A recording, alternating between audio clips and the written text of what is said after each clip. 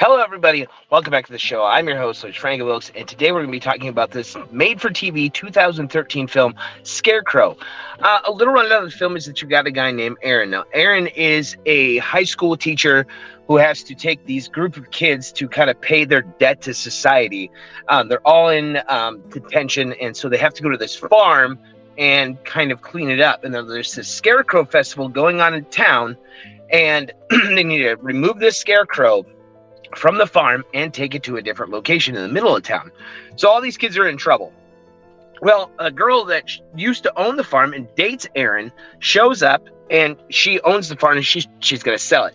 Now, there's another guy named there's another guy, I can't remember his name, but he's another guy in this group, and he's like the love. It's like a love triangle sort of thing that was going on.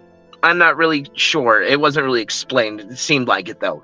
Anyway, all of them decide to go to the corn, get the scarecrow, and get out of there. Absolutely, almost when they get to the farm, that's when shit starts going crazy.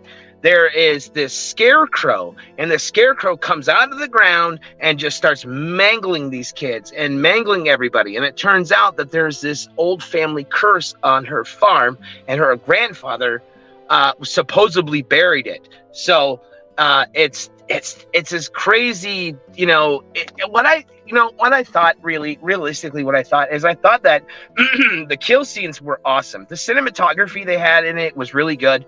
Excuse me. They had a lot of up angle shots from the barn. The sets were cool. It was shot on this a barn.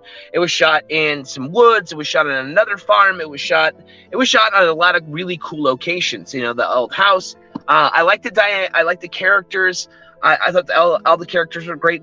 The one complaint I do have about it is that the scarecrow is CGI'd, and I think he looks stupid. And I think that this movie would have killed it if they had a guy in a costume.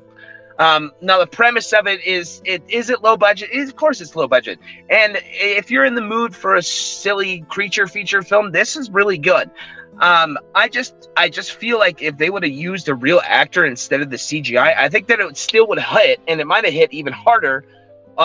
Because it was really good. It wasn't terrible. It's just that ruined it. So, I mean, that's all I realistically can have to say. I strongly suggest it. I mean, I'm not saying that it's terrible. Check it out for yourself. It's streaming on Tubi. If you're new to the channel, please like, comment, and subscribe. We are up to 265 subscribers, so thank you guys so much. My new subscribers, welcome. If you're new, we're trying to get to 300. We're gonna have a little giveaway when we get there. If you're new, please like, comment, subscribe. And tell your friends, tell your mom, stay horror, check out Scarecrow, and we'll see you next time. Later days.